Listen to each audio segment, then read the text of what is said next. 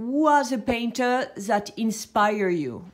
Yeah, well, it's good you said inspire and not influence, because we are influenced by many people even without realizing it, but painters that inspire me depends on the moments in my life. It started with Paul Klee.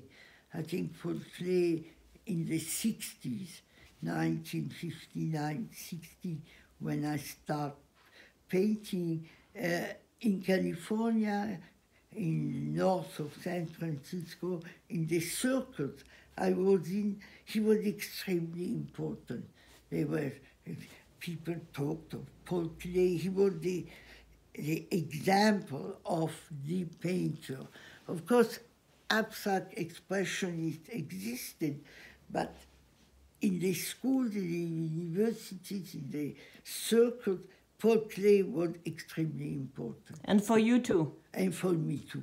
And today? And then, he still is. He still. Kandinsky came much after Paul Klee because of the Bauhaus, and also because there were the modern art in New York, and there were some amazing exhibits of Paul Klee and Kandinsky, parallel to the great, they were great abstract expressionists. So the American expressionists were my next passion. But in the same time, or a little after, very soon, I loved Nicolas Dustal.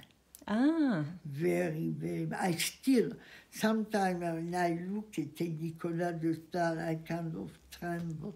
He does something to my mind.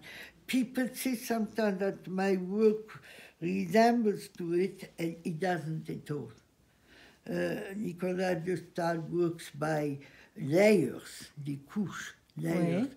And I don't. I have one color, one shape. I don't come back to it at all. That's a major difference already. And we don't have the same inner space.